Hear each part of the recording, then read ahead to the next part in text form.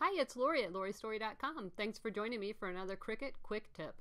In this video, we will be looking at uploading JPEG, PNG, or basic clip art with the basic upload option in the Cricut Design Space 2.0. Let's get started. Before we go any further, I want to show you the difference between a JPEG file and a PNG file, and why a PNG file works best in Design Space. We're looking at two files here. One is a PNG and one is a JPEG file. They look very similar, and that's because they're laying on white paper. But what if we put black paper behind them? Now you can see the difference. This is a JPEG file. It has a white background. This is a PNG file, and it has no background.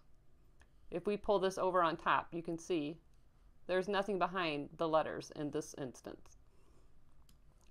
What this means to Design Space, when you bring a JPEG file with a white background around it, you see this bounding box? That's the same thing Design Space is going to see as the edge of the file. You can use this file in Design Space, but you're going to have to clean up the background. You're going to have to take that background away, and I'll show you how to do that. When you upload a PNG file in Design Space, it sees the edge of each letter in this case, because there is no background. Okay, let's get into Design Space, and I'll show you exactly what I mean. Okay, so here we are in Cricut Design Space. We're going to create new project. We're going to go on Upload Images. We will be doing a basic upload. If you forget, it tells you right here if you're dealing with a JPEG, a GIF, a PNG, or a BMP file, you will use basic upload. So we'll click on Upload Image, Browse. I'm going to first show you the JPEG file. We'll click on it, click Choose. We have three options here: simple image, moderately complex image, and complex image. This is a pretty simple image. It's just two colors. It's not got a lot of detail. So I'm just going to click on simple image. And then we'll click Continue. Now you can see if we click on Preview, this will show us the cut lines that Design Space has already determined are the edges of this image.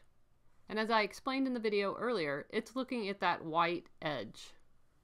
Well, we don't want that. We want the bird. So let's click off of Preview. Let's go to Select and Erase. And let's click on the white around the bird. And when you see that checkered background, that tells you that that is now transparent, which is what we want. Let's look on Preview again.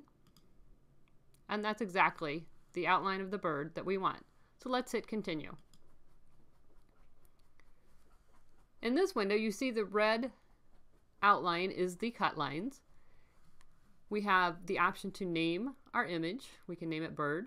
We have the option to tag it. I do recommend tagging your images. It makes it much easier to find them down the road. So I'm just going to tag this with bird, bluebird, animals. You can add whatever tags you like. Down here we have preserve original image within shape, recommended for print and cut images. This box, when it is checked, it's going to bring this image in with the color, and it's going to bring in the image with this cut line around the edges. However, when you check this box, it's going to bring the image in as if you're going to print it, then cut it. If you just want to put some cardstock on your mat and you just want to cut the outline of this image, you want to uncheck that box. So let's uncheck it. And now this is all that Design Space is going to bring in. So let's hit Save.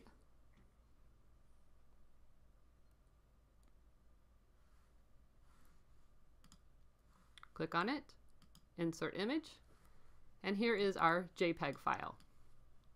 Now again, Design Space didn't bring in the color of the bird or if there were any details on this bird, say there was a wing or something, it's not going to bring in any of that because we unchecked Preserve Image button. When you uncheck Preserve Image button and bring your image in, it's going to come in as a cut file. Now let's go grab the PNG file. Upload Image, Basic Upload, Browse, grab the PNG file, choose, And you can see this comes in and it's already got the checkered background around it. We don't have to clean this up. But let's choose Simple Image and continue. And you can see again the checkered background, which means there is no background, but let's double check it in the preview. There's our cut line. Looks great. Let's hit continue.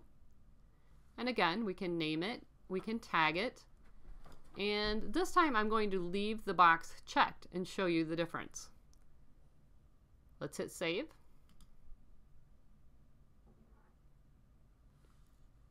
You can see the difference already. The bird is blue. Let's insert image. And now you can see the image that we brought in, leaving the preserve image box checked, came in as a print file. It also brought in the color. So if I were to hit go, it's going to print this one, but it's just going to cut this one. Let's hit go.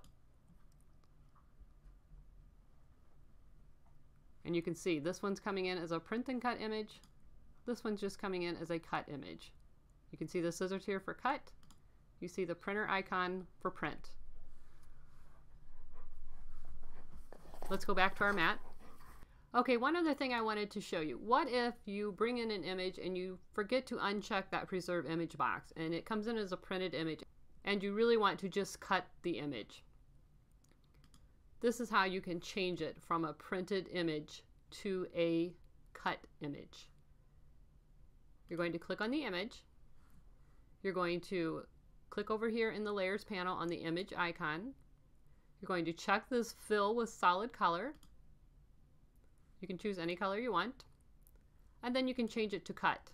And now that printed image is a cut image. I hope this video helped you understand the upload images, basic uploads, the difference between JPEG and PNG files, and the purpose of the preserve image box when you upload an image. I've created a cheat sheet for you. You can download it in the video description right below this video. Thanks for watching. I hope you enjoyed this video. If you did, please give me a thumbs up. Bye.